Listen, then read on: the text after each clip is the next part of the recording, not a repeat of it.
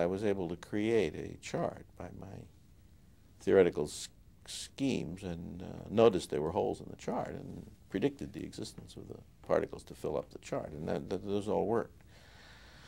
But then the question was there some subunit out of which all of these particles were made, these strongly interacting particles? And, well, I tried it, and it came out that you could do it with a certain set of particles in a quite economical way, but they would have to have electric charges plus 2/3 and minus 1/3. And of course, all known particles had integral charges in units of the proton or electron charge. The proton is called +1, the electron is called -1, and all the known particles had charges of +1 or -1 or possibly +2 or -2 and so on. Nothing had a fractional charge in those units. But these subunits that were that would give the most economical scheme for making what we saw out of hidden subunits, these subunits would have charges plus 2/3 and minus 1/3, and I was initially discouraged about that. Then I made a visit to Columbia University, and a colleague there, Bob Serber, asked me whether I had ever considered this economical way of making subunits, considering what we then called a triplet. And I said, yes, I have considered it, but they come out to have fractional charges. And I showed him the fractional charges on a napkin at the faculty club at Columbia, where we were having lunch. And then thinking about it during the rest of the day, it occurred to me that if they were completely hidden, these particles, if they never came out, but they were permanently trapped inside the known particles, then it wouldn't cause any difficulty, any disagreement with observation or with any fundamental theoretical idea. And so I began to put it forward. My attitude has been misunderstood all these years, and there are zillions of books which describe the history of this and could describe it quite incorrectly. And in fact, the Nobel Foundation, in awarding the physics prize this year to 3 experimental colleagues who richly deserved it, my very good friend Dick Taylor and my friends Henry Kendall and Jerry Friedman. In awarding it, they mentioned that before the experiment, people thought of quarks as merely mathematical. Now, that's true. But what I meant by mathematical was that they were perfectly real, but trapped inside the neutron and proton and the other observable strongly interacting particles, which was correct, completely correct. And other people, after the quark idea was put forward, came up with the notion that maybe they were directly observable. And that was wrong. But for some reason, the history has twisted it around so as to make my statements about mathematical character of quarks, which I believed from the first day that they wouldn't come out.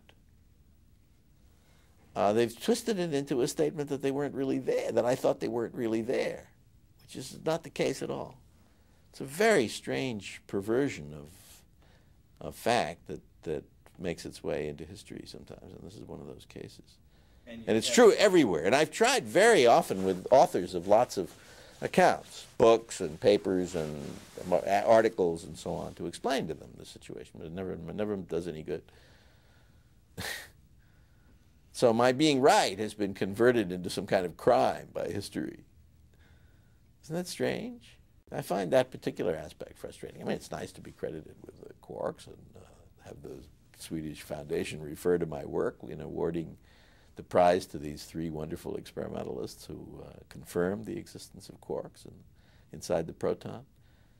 I was delighted with all of that, but I was not delighted with this funny interpretation. Actually, the Nobel Foundation didn't say it, didn't actually state the thing wrong, but the implication was that by calling them mathematical, I was sort of denying their existence. What I meant by mathematical was that they wouldn't come out and be seen individually and directly in the laboratory. And that's turned out to be so. They are permanently trapped inside. We didn't understand, of course, back in 1963, I didn't understand why they are permanently trapped inside. But later on, when we formulated the dynamical theory, quantum chromodynamics, then we began to realize what was going on. I had the sound quark, but it could have been spelled differently, for example, K-W-O-R-K or something like that. I thought it was a nice sound. and didn't mean anything, I thought, and that was good. That was good because when we give fancy Greek names to things, and of course I can do that, but when we give fancy Greek names to things, they usually turns out that what they mean later is not so appropriate as we thought at first.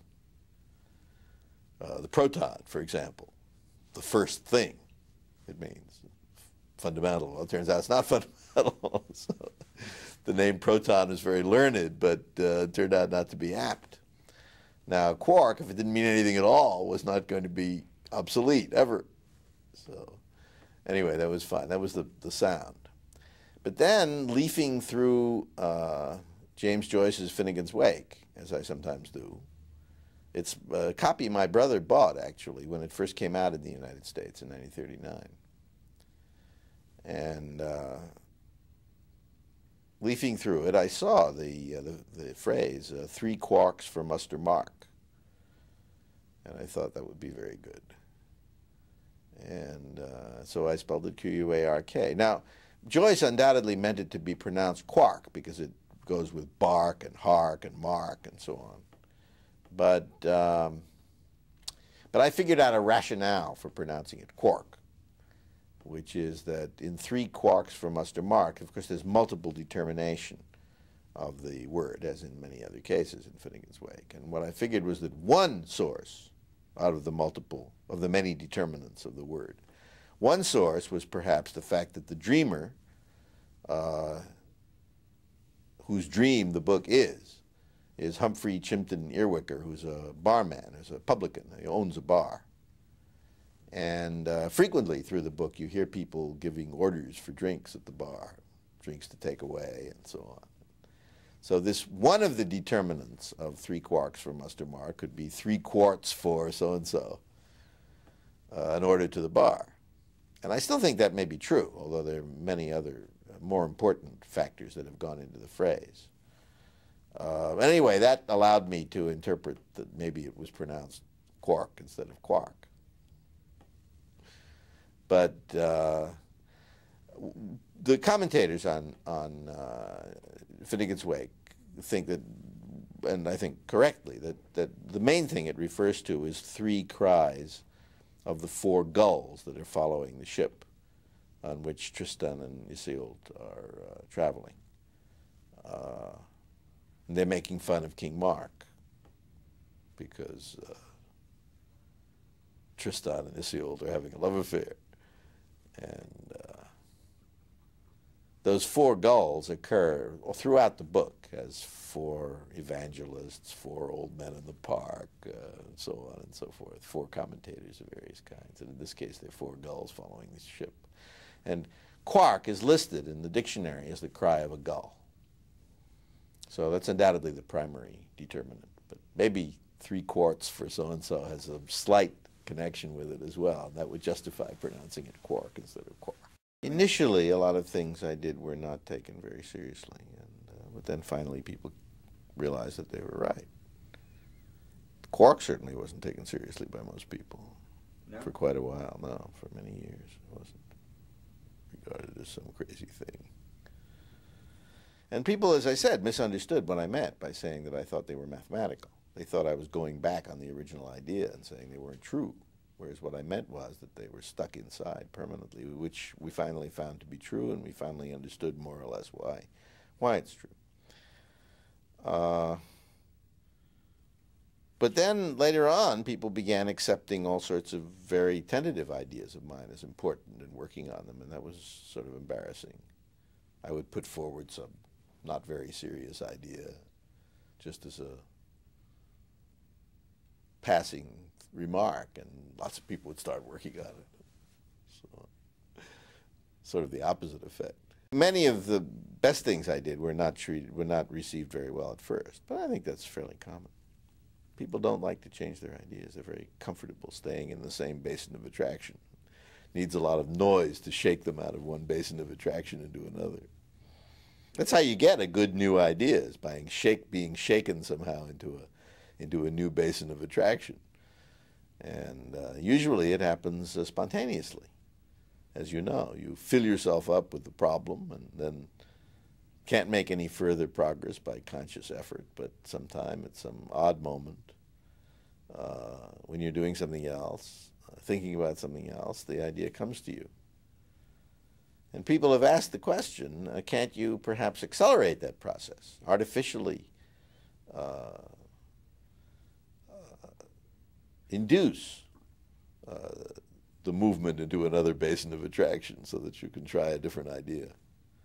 And it's possible you can, by some sort of random noise. Various suggestions have been made about how to do that. Maybe there is a way to jumpstart that process, yes, to accelerate the getting of correct creative ideas, useful creative ideas. But in any case, the process, the normal spontaneous process, is apparently common to a great many fields. Psychologists have noted that, artists and scientists and others have written it down, and we discovered it independently at a seminar in Aspen in 1969, where we had painters and poets and theoretical physicists and a theoretical biologist, all talking about our experiences of getting useful ideas, and they were all just about the same, and they all followed that same pattern.